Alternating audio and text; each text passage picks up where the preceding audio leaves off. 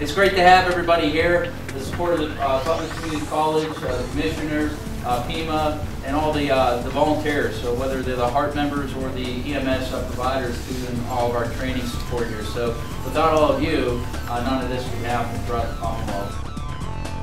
Butler is one of our primary places to execute some of the technical and challenging training that we're executing, not just here in the Commonwealth, but probably some of the best training in the nation.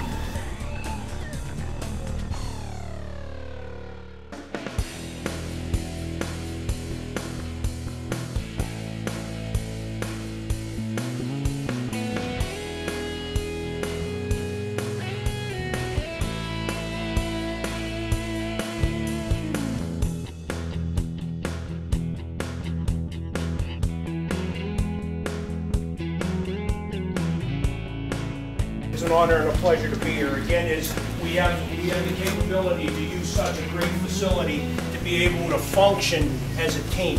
HART is not only just a function of the military, but it's a joint civilian military operation. That over the past 2 years, it has functioned very well out in the field.